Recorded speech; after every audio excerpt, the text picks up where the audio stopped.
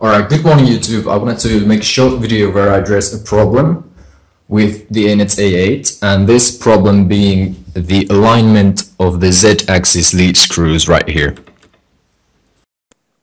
So I've seen a lot of videos where people print out brackets with bearings to align the Z-axis lead screws. And I'm not saying that that's a bad thing to do, but I'm saying that you should probably do this before attempting to print out the brackets. So this is a really simple and straightforward fix to do, and all you're going to really need is a ruler, a measure tape, a couple of zip ties, some lubricant, and the hex key for the couplers, and the filament holder frame is handy. And one more thing that I suggest you do is installing the Marlin software on the printer. The reason being that this allows you to move the axis separately, and that makes the alignment of the Z-axis a lot easier. So next thing you want to do is raise the carriage up, then power off the printer and lower the carriage to some kind of a support. Here is where the filament holder frame becomes handy. When the carriage is supported, undo the screws holding the lead screws and remove them. Power up the printer again and move the Z-axis to see if the couplers are properly aligned. If the couplers are not properly aligned, adjust them. I had to put small pieces of tape on each side of the coupler to make it fit snugly.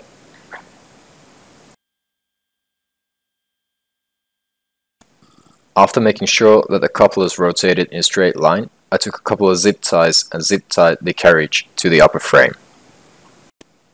After doing that, I measured the coupler's Centerhole distance, and then measured the carriage's counterparts distance. Now bear in mind that these distances should be equal.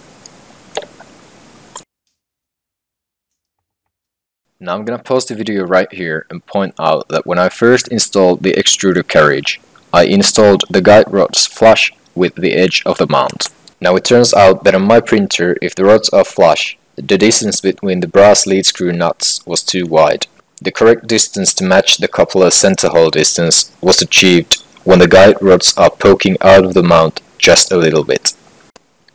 Now is a good time to grease the lead screw rods. At least on my printer, putting some lubricant on the lead screws took away a lot of the noise.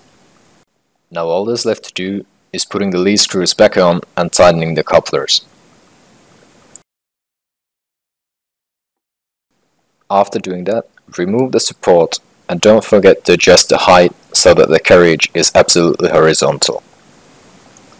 Now there shouldn't be any resistance or extra noise when moving the carriage.